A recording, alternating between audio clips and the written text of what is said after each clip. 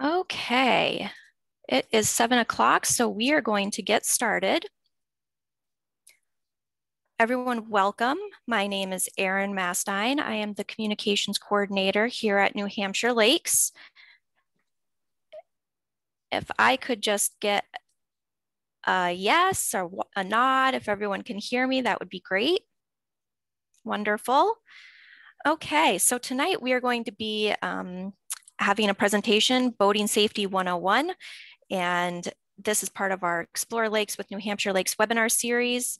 We will be offering this series through the rest of the summer and into the fall, at least, probably more to come after that. After this presentation this evening, we will be having an additional presentation on June 16th, lake level management, and then on July 7th, enjoying lakes while protecting wildlife. And you can register for all those upcoming sessions just the way you did for this, most likely. Go right onto our website at newhampshirelakes.org, Explore Lakes webinars. As you've probably seen, you can use the chat box while we are enjoying the presentation. You can use that to ask questions, and our lovely moderator, Michelle, will be answering questions throughout the presentation. And something has happened with our settings, and we normally have participants muted automatically. So please do try to stay on mute throughout the presentation. Otherwise, it can get quite noisy and distracting for everybody. Okay, so today we will be having Boating Safety 101, and that will be presented by Captain Tim Dunleavy from the New Hampshire Marine Patrol. This meeting will be recorded, so just keep that in mind. If you do accidentally come off mute, that will be recorded for the presentation and will be up on our YouTube channel. If you leave your camera on, remember that other people can see you. And to limit bandwidth, you may want to turn your camera off, and that just sort of helps, as long as we have good Wi-Fi, it shouldn't be a problem, but it is possible that it could slow things down. So as you should know, like I've just mentioned, you can enter questions there into the chat box. If you're unfamiliar with how to do that, if you bring your mouse down to the bottom of the screen, a black bar should come up, and you can see that there's a chat option. It'll bring up this little box. You can chat it and everybody will see what your question is. And we will do our best to make sure that we either answer those questions as they come in if we know the answers, but we will also be holding some for the end for Captain Dunleavy to be able to answer. And tomorrow you will receive an evaluation form from us. Please fill that out and give us your feedback so that we can, make these as best as possible and get ideas for future presentations. You'll also receive an email with links to the webinar recordings and slides to watch again and share with others. And just a little bit about New Hampshire Lakes quickly, if you don't know who we are, we're the only publicly supported nonprofit organization working for all of New Hampshire's 1,000 lakes. And we hope that you will become a supporter. You can do that right on our homepage at newhampshirelakes.org. And it's our mission to keep New Hampshire's lakes clean and healthy now and in the future. We work with partners, promote clean water policies and responsible use, and inspire the public to care for our lakes. And we have 3 programs mainly that we focus on. One is our advocacy program, working at the state capitol to, work with all different kinds of partners to shape laws that are going to help our lakes. We have our conservation program, which is both our lake host program, helping boaters learn how to clean, drain, and dry their boats, as well as our new Lake Smart program, which is actually an evaluation program where we can come to your home and let you know things you may be able to do to help lakes right from your own property. We also have our outreach programs, and that is where this lovely series of webinars comes from. And we want to take a moment to just thank our sponsors, Grapponi Automotive Group. They've been a longtime supporter of New Hampshire Lakes, and we're very thankful for the support that they've given us. And I personally have shopped at Grapponi. My last two vehicles have come from Grapponi. They're an excellent business to work with. They have great customer service. And if anyone is in the market for a new vehicle, we hope that you will support them. And we are your hosts this evening. I'm Erin. I mentioned myself before, and Michelle Davis. She's our policy and advocacy program manager. She's going to be helping me with the chat box as we move through the evening. And your expert presenter this evening is Captain Timothy Dunleavy. He's from Marine Patrol. And with that, I will turn the presentation over to him so he can get started. And I will stop sharing my screen so that he can start sharing his screen.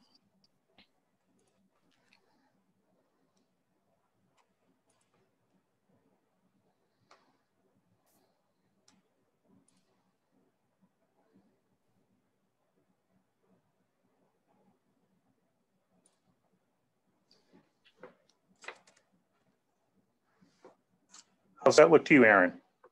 Looks great. Very good. Erin, thank you very much. Good evening, folks, and thank you for joining us here this evening. I would like to first start off by thanking Erin and Michelle and those folks at New Hampshire Lakes.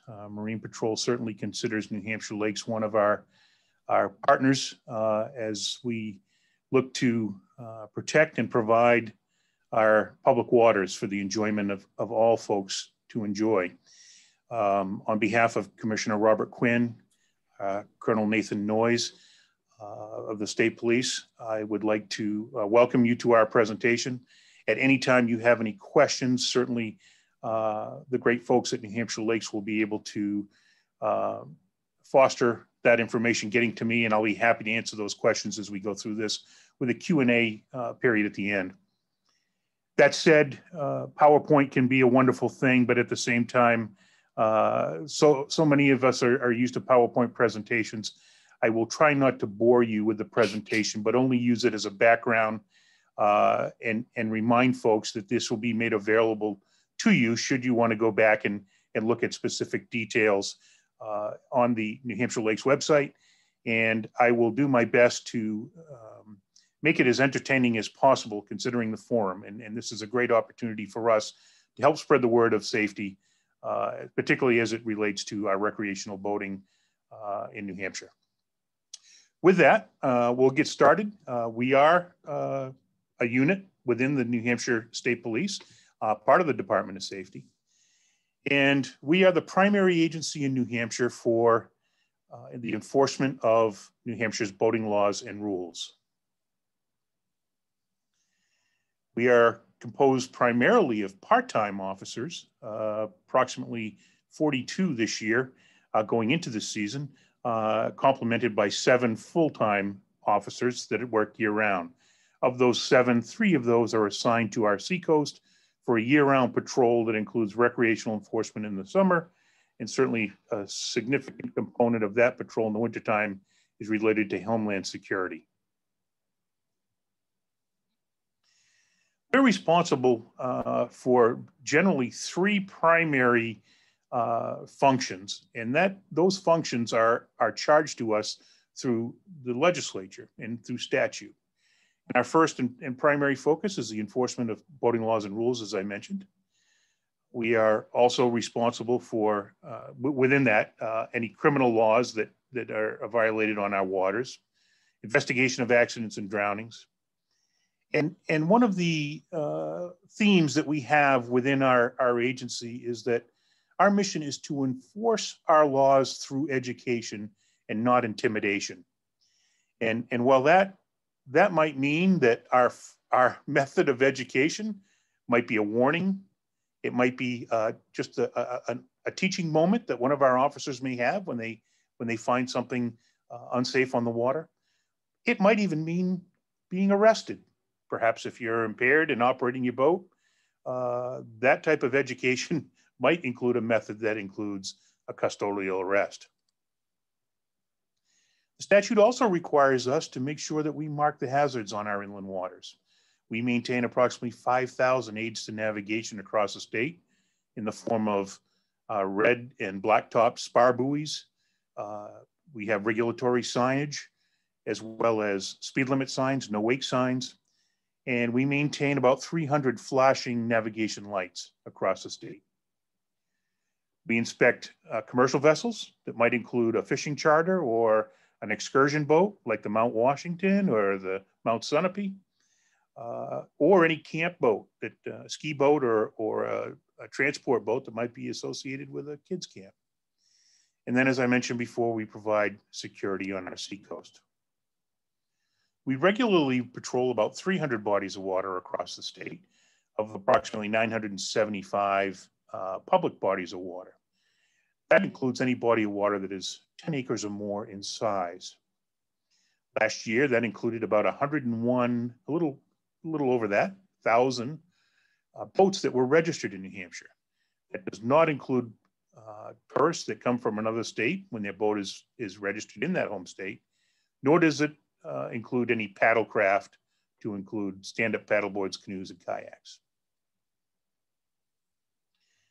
As I mentioned, we have authority on all bodies of water having 10 or more acres in size, and that includes lakes, ponds, rivers, and obviously the Atlantic Ocean. Our main headquarters for the state is in Guilford, New Hampshire, on the shores of Lake Winnipesaukee in Glendale Bay. As I mentioned, we have a Homeland Security mission where our primary role there is to provide waterfront security for our strategic facilities along the seacoast, to include Seabrook, Rye, and Portsmouth harbors. We operate 365 days a year with our primary inland patrols running from ice out, depending upon where you are in the state, through the end of October, and then on an on-call basis until ice in. We operate in all weather conditions. This happens to be a photo from Lake Winnipesaukee on a blustery day. Particularly those bodies of water where we have summer residents on islands where they depend upon Marine Patrol and local fire boats to respond to all their emergency needs. Just like what happens in town, 24 hours a day, there's a potential for some residential need for either law enforcement or fire services, EMT services. And being an agency that is quick to respond with folks on call, if not already on patrol, all Marine Patrol officers are certified in first aid, CPR, and often carry an AED. Not all boats do, but those lakes that have islands where we do have seasonal residents, oftentimes our boats are equipped with AEDs. So we are administering first aid oftentimes before our fire partners can be there. Our officers, depending upon their assignment, may be assigned to a fixed location, like on Lake Winnipesaukee, Winnisquam, Squam, Newfound, Sunapee, Ossipee, where the state actually will lease or have a boat at a dock ready to go at all times. Other parts of the state, if you get into the counties away from our largest lakes, our officers are towing a state patrol boat and may visit 4, 5, 6 bodies of water or more a day, depending upon their patrol assignments.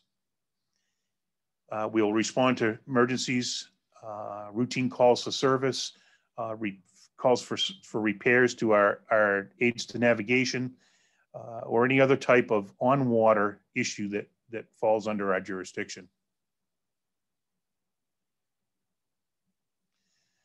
We are required by statute to investigate all boating accidents and all drownings, whether those drownings be related to a boat accident or a swimming event. As long as that drowning takes place on a public body of water, Marine Patrol is the agency responsible for investigating that tragedy. Again, as I mentioned, we conduct all the inspections of commercial vessels in the state. And if you are operating one of those commercial vessels, you're required to be at least 18 years of age, and you are required to carry a New Hampshire commercial boat operator's license. And we are responsible for testing those operators as well.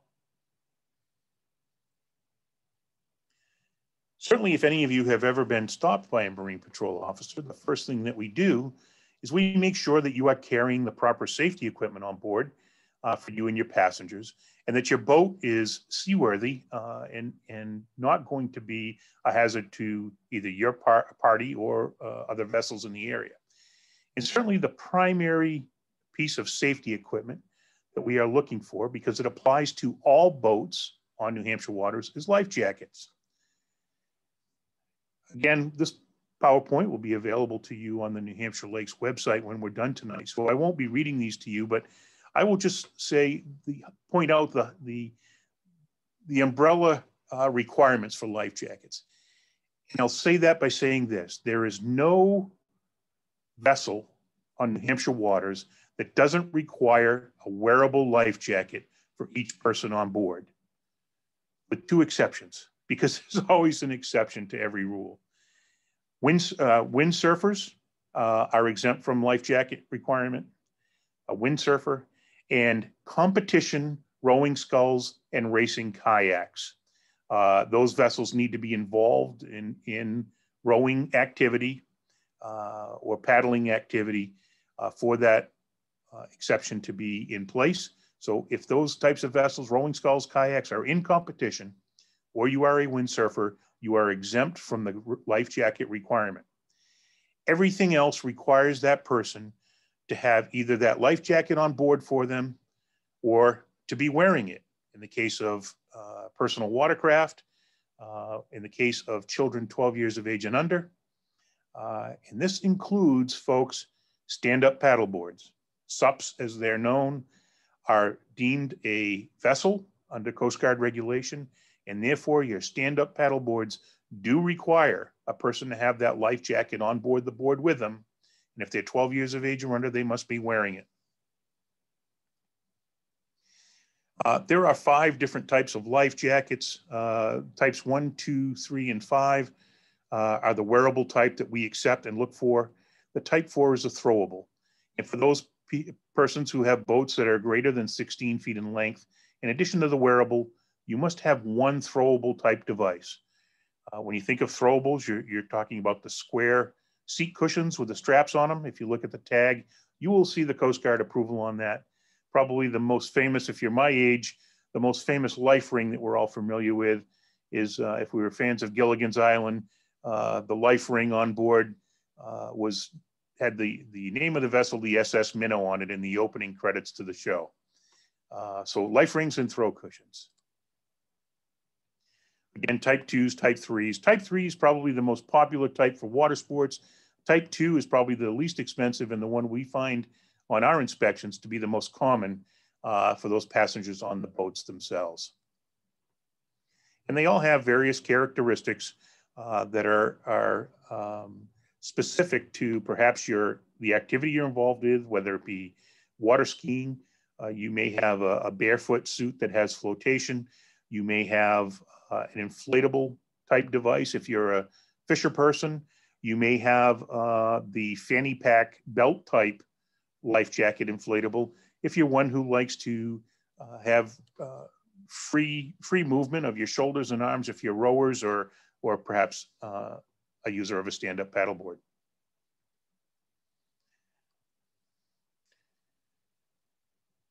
Again, if you are 12 years of age or younger, you must wear that life jacket whenever the boat is underway. If the boat is at anchor, that is a different story. But when you are being transported, the boat is underway, that child needs to be wearing the jacket. The only exception to that law would be an excursion boat that has a railing of at least 3 feet high. But there's only a few boats in New Hampshire that have that type of a craft. As we mentioned, personal watercraft. In the case of personal watercraft, New Hampshire has a unique definition for ski craft. Ski craft is a 2-person machine, the capacity of 2 people, and the occupants must wear a life jacket on ski craft. If you are being towed behind any kind of a vessel, you must have jackets on, that being a water skier, perhaps a wakeboarder or a tuber. And as I mentioned, stand-up paddleboards. Our next conversation is going to address lighting on New Hampshire boats. And certainly the opportunities for you to get more information on lighting for your craft are available anywhere, including Marine Patrol headquarters. Our Boater's Guide, which we put out about 120,000 of those handouts every year, and are available in marinas and rest areas, and certainly we do even drop one into mail to you if you would like. They're also available online through our website in an electronic version. That Boater's Guide is a digest of New Hampshire laws, and information on lighting is included in that document. Just know this, again, is a quick summary. If you are out at night on any vessel on New Hampshire waters, you are required to display some kind of lighting. That includes you folks who go out in a canoe or a kayak or on a stand-up paddleboard. Even though you're close to shore, you are still required to display some sort of light. And in the case of a manually propelled boat, that's a white light visible for 360 degrees on the horizon for a distance of 2 miles. When you get into sailboats and power boats, regardless of size, will need that 360 white light as well, in combination with your colored lights, red and green on the bow, typically on the bow. And a sailboat, unless that white light is at the top of a mast, will not show a 360-degree white light. And that's so that another boater can tell if they're only seeing one color at a time, they know that they're looking at a sailboat. And therefore, the sailboat is the vessel with right-of-way.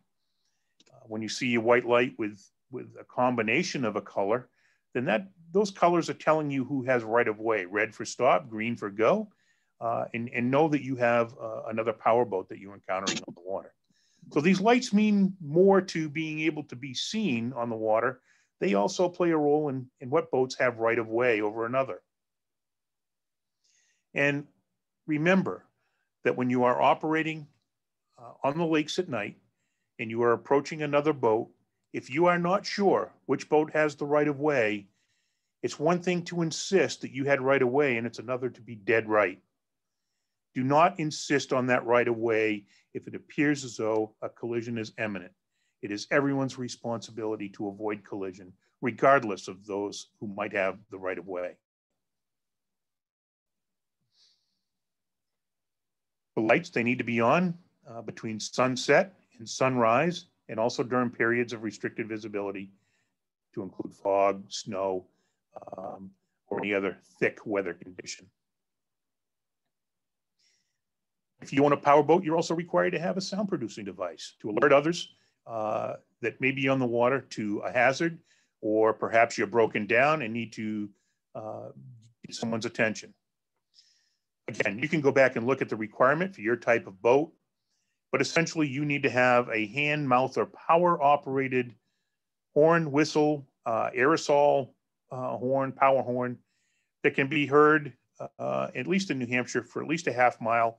And for the majority of you, that half mile is what you will need. If you're in a boat 26 feet and over, you need to be heard at least a mile away. I always chuckle, and when I teach our boating education courses, we can put a man on the moon, we can send craft to Mars, but we can never seem to keep a boat's power horn operating for more than 2 years. So always check those in the spring. Make sure your fuses are good and those horns are working. Again, for power boats, fire extinguishers are a requirement. You want to have at least a type B. You know, oftentimes the fire extinguishers that we can buy at our department stores are ABC type. For boating, you just need a minimum of a B-type fire extinguisher, and it needs to be a size 1 or higher. So a type B size 1 is the requirement on the majority of our boats in New Hampshire. Again, for all power boats, the only exception to that is a power boat that is propelled by an electric motor. Anybody who has solely an electric motor on board are exempt from the fire extinguisher requirement. Those extinguishers are required to be Coast Guard approved. They need to be within arm's reach of one of the occupants on board. And contrary to some belief, although we encourage it, they are not required to be mounted. Certainly when you are in your greatest time of need, knowing a location, having your fire extinguisher mounted is the best practice, the safest practice, because you then won't have to scurry about the boat trying to remember where it was left or where maybe some other person may have moved it to when you weren't on board. So we do encourage you to mount them, but not a requirement.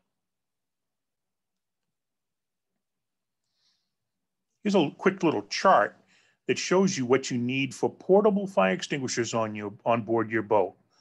And it mentions a fixed system or without a fixed system. If your boat is equipped with an automatic fire extinguisher system in the engine compartment, then you do not need a hand portable if your boat is less than 26 feet. Again, we talked about requirements versus best practice.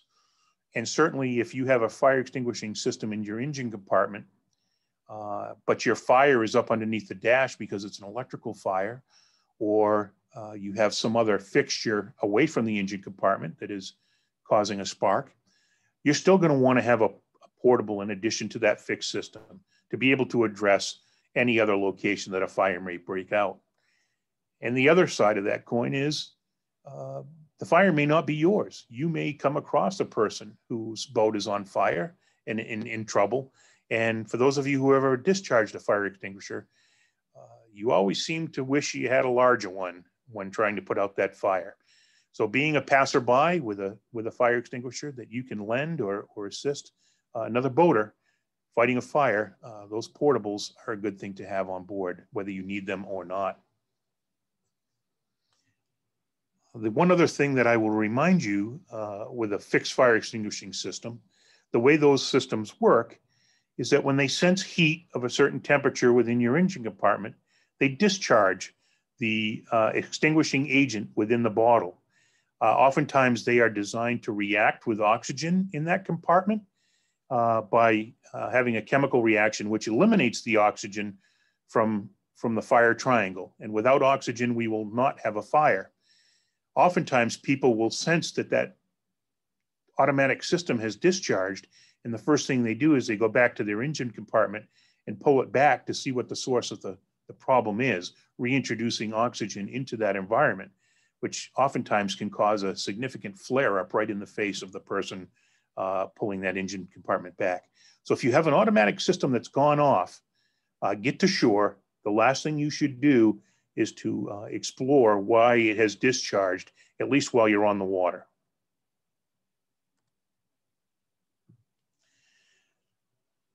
This might be a good time to pause for a moment and see if there are any questions from you folks as it relates to safety equipment required on boats.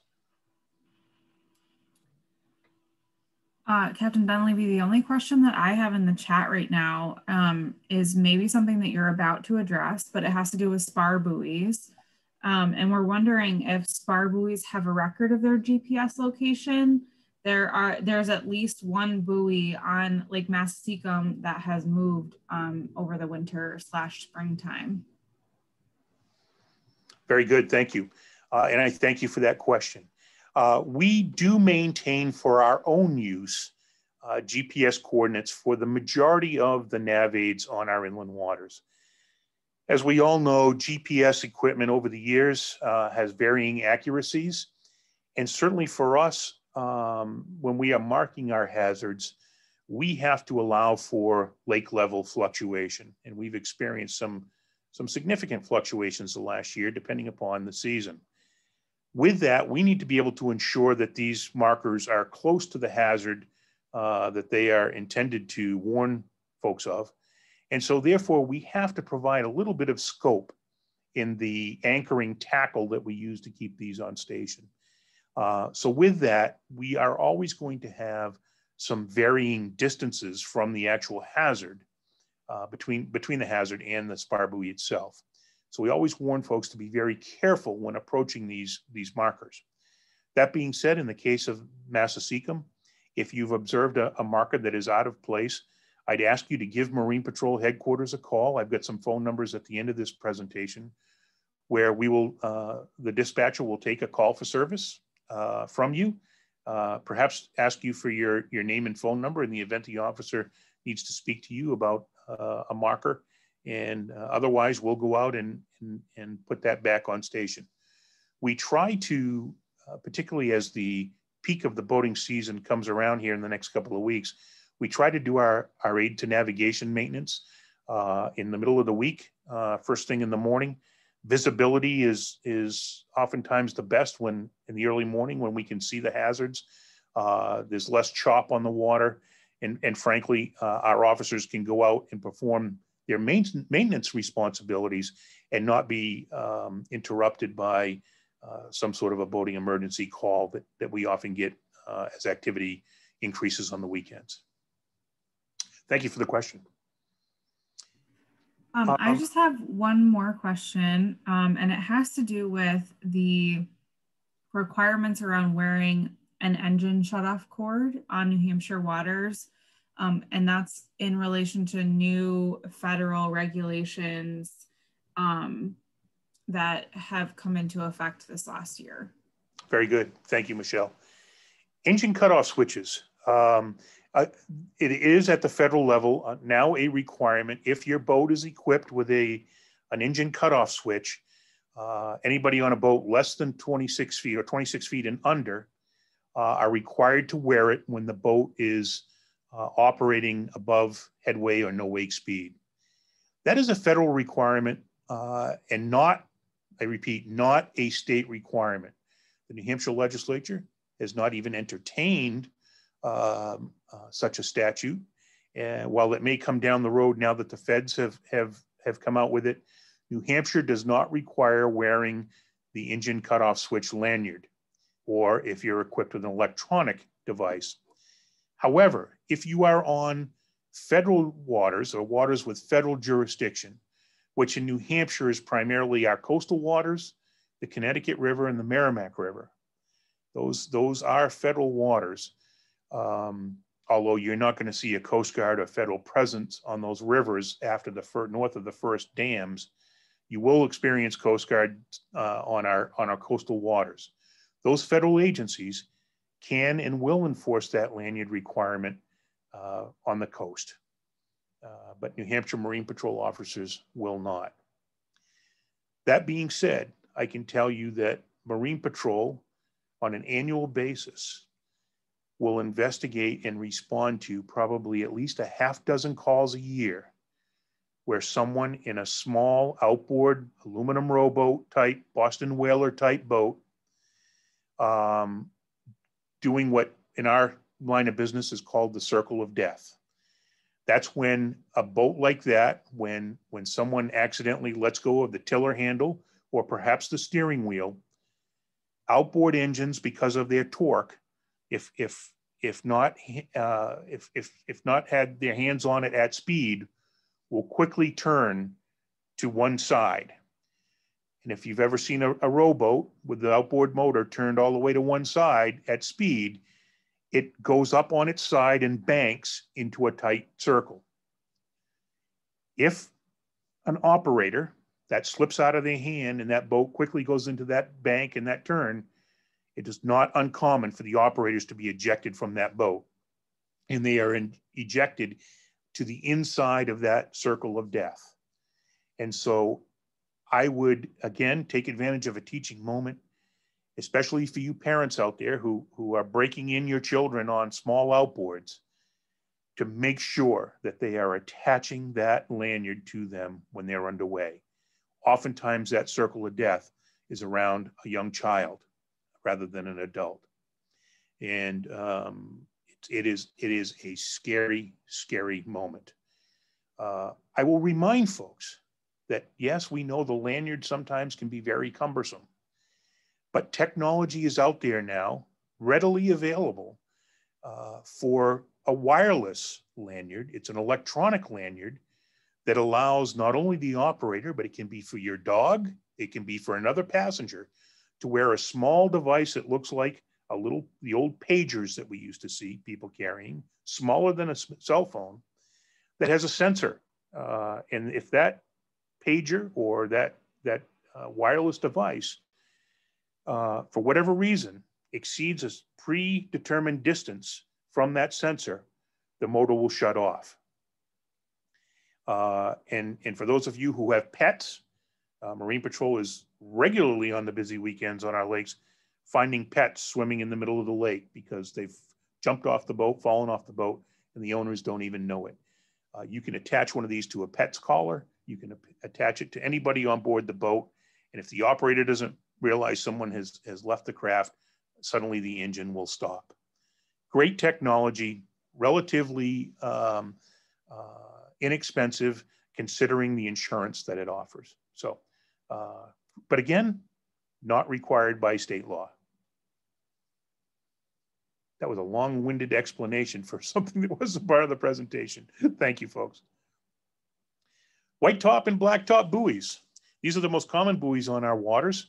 And essentially, if you do not have a compass on board your boat, they probably will not be useful to you.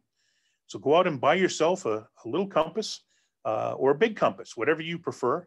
But you will need a compass to use these if you are not familiar with the body of water you are navigating. The blacktop buoy essentially is telling you that the safe side of the hazard that you want to navigate on is either the north or the east. And the red top buoy is south or west. So if I encounter a blacktop buoy and I look at my compass and I am traveling in a northerly direction or a southerly direction, I want to pass to the east of that blacktop buoy. If I am traveling from east to west or west to east and I encounter the blacktop, I want to stay to the north of it. Now on the water, how do you remember that? Here's my little trick. In New Hampshire, when we have a nor'easter, when we have a northeast storm, the skies turn black. That just happens to be the way I remember it. If I'm traveling on the water and I encounter a red top buoy, and while my picture here is simply an illustration, the red top buoys will have a secondary red stripe. There'll be a 3-inch gap from the wide stripe at the top of the marker. There'll be a 3-inch white and then another red stripe. That is so that you can, if you're colorblind or from a distance, you're not sure because of the sun, what color buoy you're dealing with. If you see a second stripe underneath the wide stripe, you're looking at a red top. And it's just the opposite. If I'm traveling south to north or north to south, I'm going to stay to the west. And vice versa, if I'm going to be operating east to west or west to east, I'm going to stay to the south of that marker. How do I remember that? Well, the United States Southwest tends to be hot, and red is certainly a color that we associate with hot. If we encounter an all black and an all red marker, these will always be in pairs, and they are channel markers. It doesn't matter what color you have on your left or on your right. On inland waters, if you encounter an all black and an all red, you simply stay between them. And that'll keep you in the safe portion of the channel.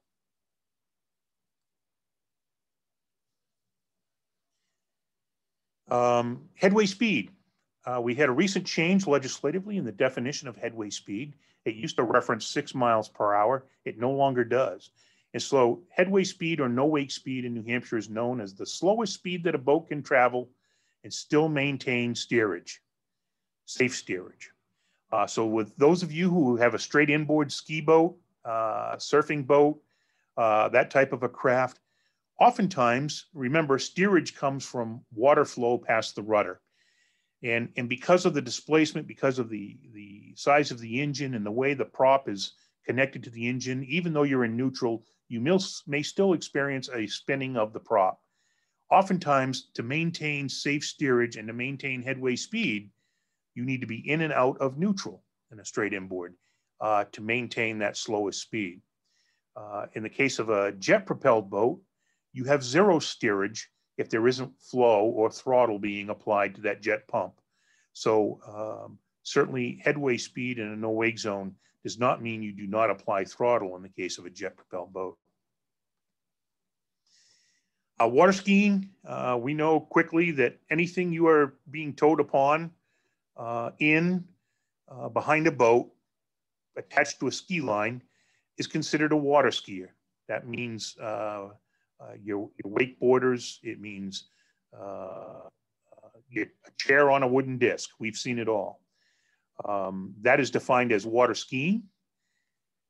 You need to have no more than 2 people can be towed at the same time on all devices except for tubes, which I'll talk about that in a moment. You must have an observer at least 13 years of age on board, in addition to the operator. And it is a violation to ski between sunset and sunrise. So if you feel it's dark enough to have your lights on, then you shouldn't be skiing. Pull those skiers in. If you have any questions, the back of that document I mentioned earlier, our Boater's Digest, does have a sunset sunrise chart by date so that you know whether or not you should be skiing. And then anybody on skis being towed behind the boat must be wearing a life jacket. The only exception is if you're towing a boat that obviously is broken down, they're in another boat. These laws do not apply to people in other boats being towed. That observer who's at least 13 years to be at least physically able to assist someone who's down in the water and perhaps injured. And when it comes to tubes, if you are towing, you have a maximum of 6 people can be towed behind the boat if they are on an inflatable device. If you have more than 2 people being towed, then you need to have 2 observers. If you have under 3 people on tubes, you can get away with 1 observer. Again, 6 is the maximum. And that can be on 1 device or it could be 6 devices. That's completely up to you.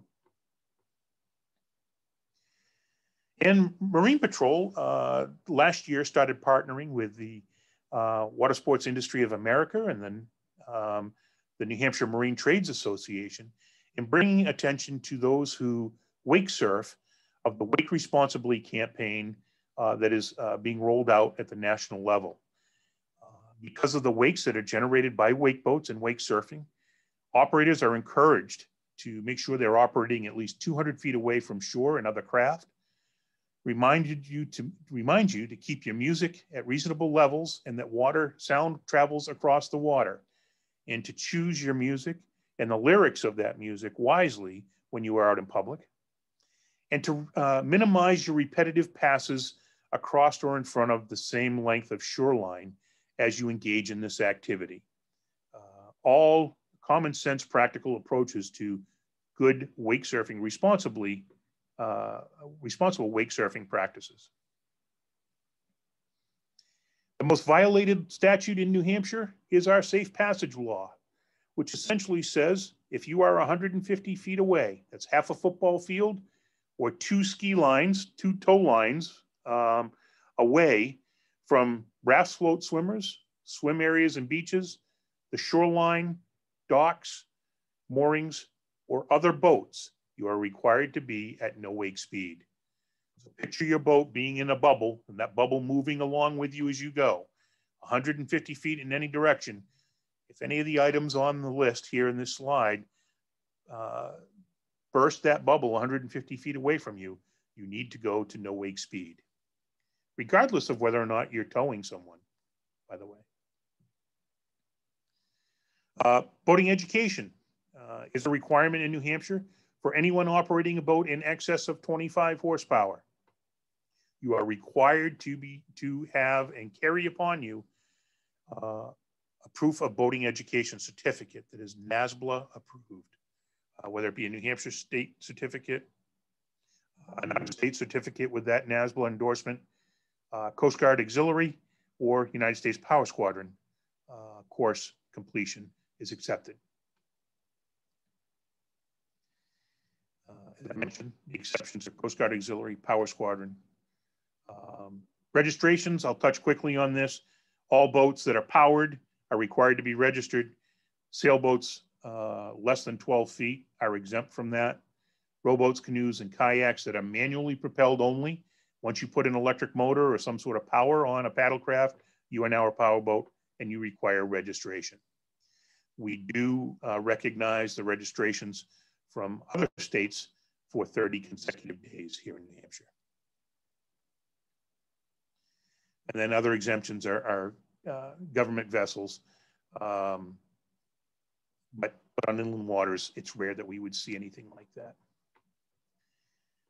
Just a couple slides here, some of the day in the life of a Marine Patrol officer and some of the things that we might encounter. Obviously, these are some accidents. We have some people in the water that were fishing and fell overboard.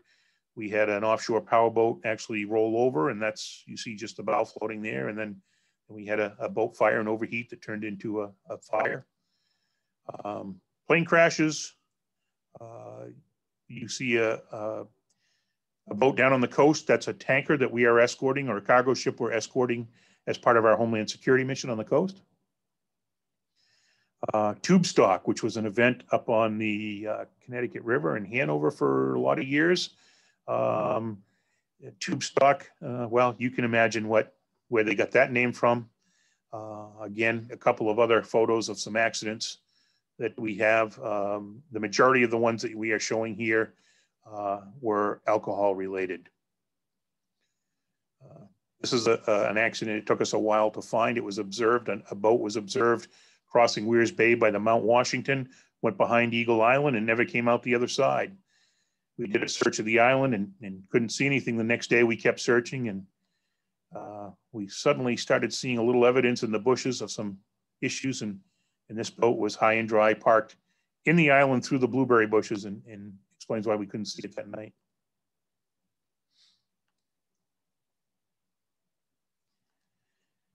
This gentleman was found sleeping in the nearby gazebo after a rough night at the bar. Although he made every attempt to get his boat off the island, as we found the boat in full reverse when we arrived the next morning. I guess I know now why he couldn't back off the island. Again, a boat fire. Collision with an island. You'll see the bullseye effect here on this ledge, where you'll see where the boat struck the edge. That is fiberglass that is melted and impregnated into the granite ledge.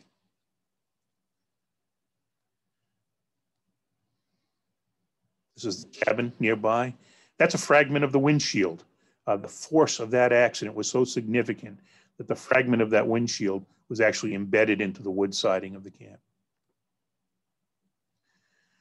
And a quick plug for our recruiting. Marine Patrol is always recruiting on an annual basis for some seasonal officers to patrol our waterways. You are required to be a part-time certified police officer in New Hampshire as part of the position, which includes being paid to attend the 200-hour part-time academy. You have another 100 hours of Marine class law training, another 40 to 100 hours of boat training, practical exam training on the water. And then finally, I'll wrap up as we approach the end of the presentation here. Some interesting statistics for the last several years here in New Hampshire, the last 4 years. You'll see a significant climb in the registrations as we experienced the boom of boating activity related to COVID. The largest jump in boat registrations that we've seen in a long time. And as we would come to expect, more boating activity, the more accidents that we're going to have, reportable accidents. I will remind you that our accidents too oftentimes are related to property damage.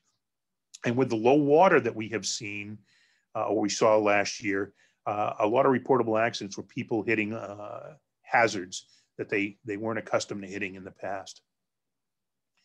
I guess the most staggering statistic that I'll bring to your attention is down near the bottom, where we had to suspend our in-person classes for boating education. And the governor, through an emergency order, waived the proctored exam requirement for our online course. So if you were looking to get certified and meet the boating education law, requirement law in New Hampshire, you could take the online course without the follow-up proctored exam. On average, our online students range about 42 to 4,500 a year. Last year, we had over 30,000 new boaters take the New Hampshire Safe Boating course. That is an accurate figure. 30,000 people took the course. So about 25,000 more than we see on an average year. A staggering number. And then just some of the boats that you'll see of ours out on our waters. This one here is foliage season on the McGalloway River in the North Country. Beautiful, beautiful body of water. A tributary to, or actually it's an outlet to Lake Umbagog.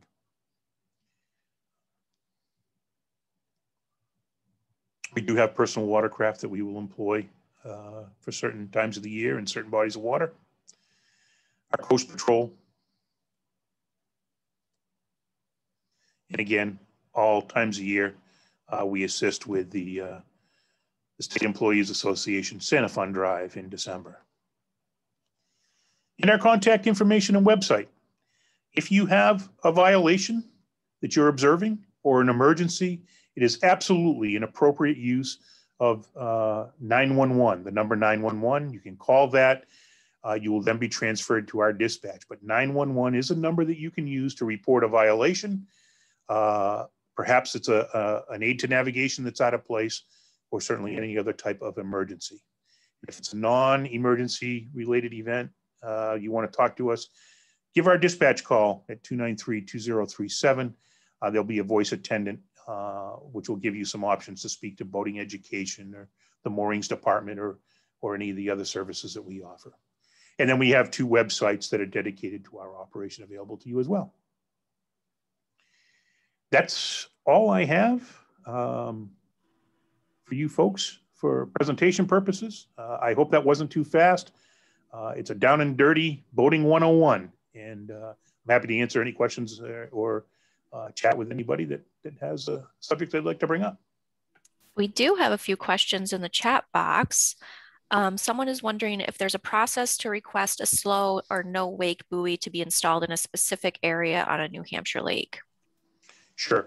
The first thing that we're going to look at is, why does that no wake area need to exist? And if it is because of geography, in other words, 2 points of land come within 300 feet of itself, which means a boat would have to be split down the middle to be able to be 150 feet away from both shorelines, then perhaps we will put in a no wake sign, perhaps, for that area, depending upon whether or not we've exhausted enforcement action first.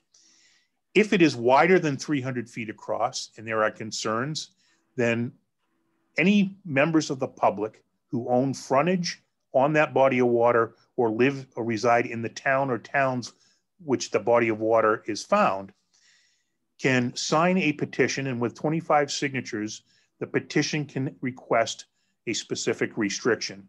That petition is then submitted to the Department of Safety Hearings Bureau, where a public hearing will then be held in the town of the body of water. And the legislature has authorized by statute the commissioner to rule on whether or not that no wake zone should be implemented, or perhaps it's a regulated rafting area or a speed limit. And the legislature said that there would be certain things that would need to be examined as part of that decision. Impacts on environment, wildlife, we would reach out to DES and Fish and Game, and then obviously boating traffic. So it's a petition process that is available to the public, 25 signatures or more submitted to the Department of Safety Hearings Bureau. Okay, what's next here?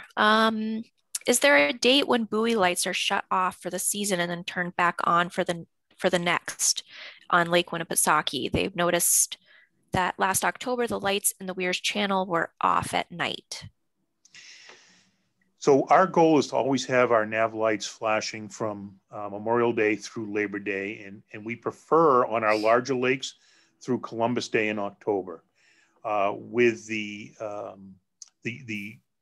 channel markers and the flashing lights in the Weirs Channel, those are a little bit larger in size due to the volume of traffic that area experiences in the summer months, and we contract a private vendor to handle those lights because they're red and green, they flash in sync.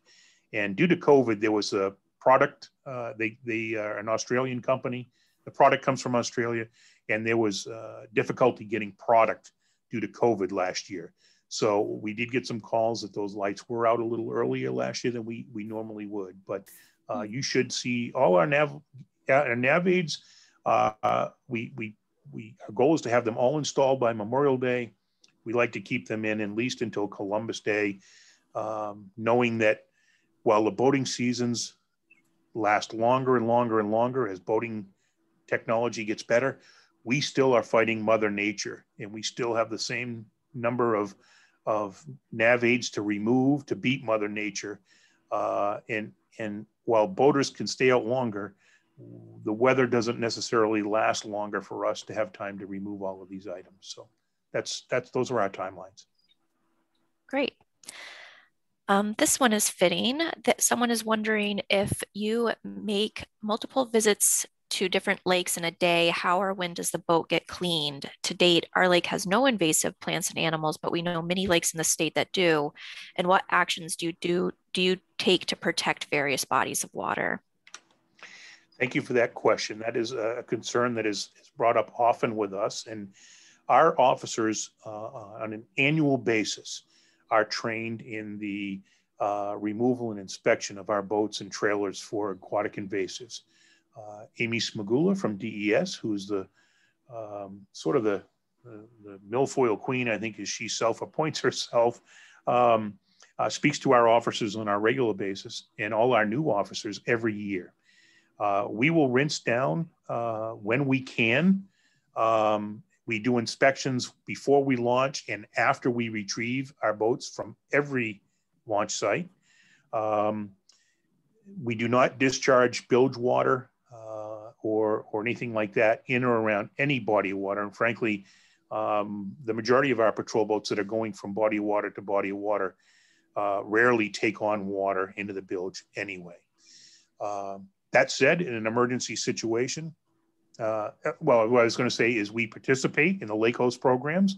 We'll get in line, just like every other boater, unless it's an emergency situation where we'll cut the line where we can't take the time to allow the lake host to go through their inspections.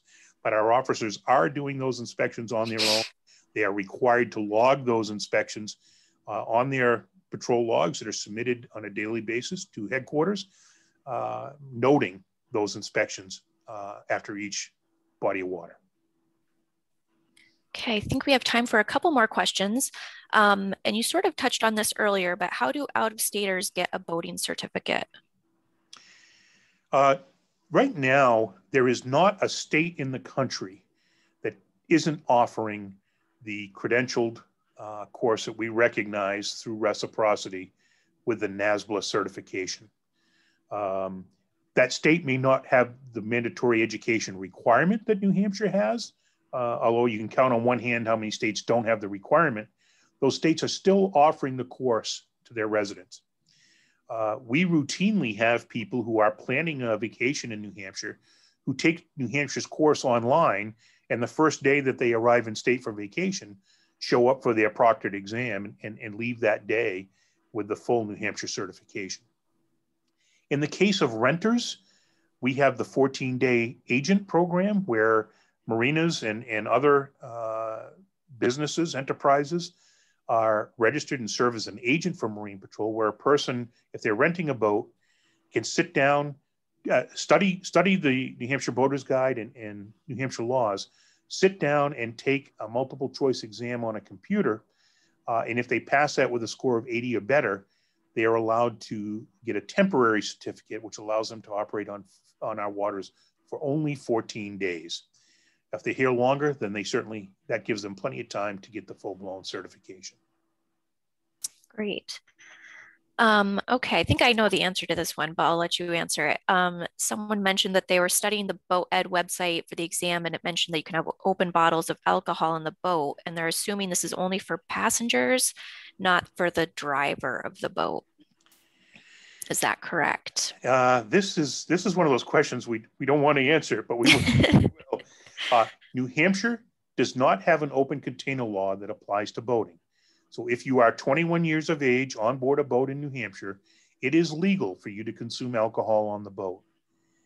That includes the operator. The operator of a boat can consume alcohol on board as long as they are not impaired to any degree.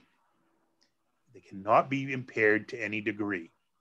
Once they are, then they are considered boating while intoxicated, and the penalties for boating while intoxicated are the same as the penalties for driving while intoxicated.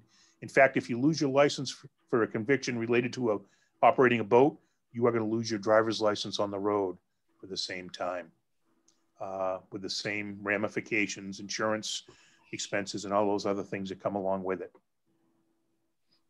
That makes sense. Okay, well, we are past our end time. If you have questions that weren't answered, you can certainly email us at New Hampshire Lakes and we will do our best to get answers to you. I'm sure we can reach out to you, Captain Dunleavy, and you'll help us get those questions answered. And I just want to take a moment to say thank you so much for joining us this evening. This is a great time of year to remind everyone about the boating safety laws. And if there's anything else that you wanted to add to the presentation, that would be great. I thank you all again for providing Marine Patrol with this opportunity. For those of you who have participated and joined us this evening, thank you for taking the initiative to perhaps pick up on some more safety tips and help make New Hampshire waters the safe boating waters that they are. Thank you, folks, very much. Yes, thank you all for joining us, and everyone have a great evening.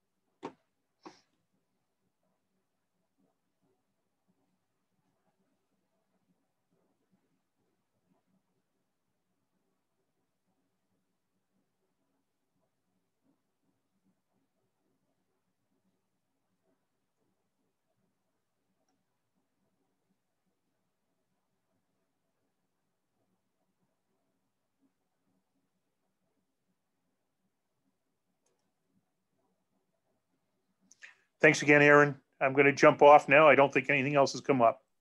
No, thank you. Have a good night. You too. Appreciate it.